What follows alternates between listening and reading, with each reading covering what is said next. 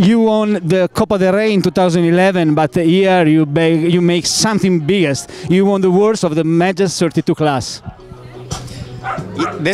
My team has been trying very hard to do well at this event for, I don't know, I guess 5 years now, and finally all that hard work has paid off, and we're really happy to be here today at the top of the podium, having worked really hard, and I think deserve something that there's a little bit of luck, but I think we've earned it. So we're really happy right now.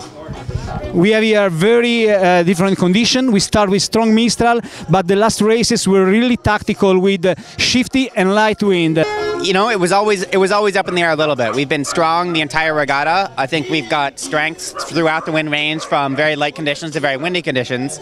I don't think I really helped the team very much because all of our starts were not very good.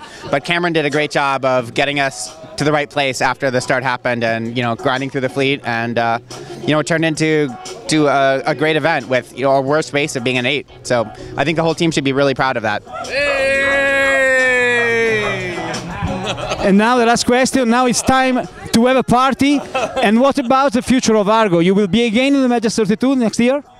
We will see you in Florida this winter in the Melges 32, and we will see you next year in Miami, definitely for Worlds. So looking forward to another season for sure. Hopefully with the same team if they all come back.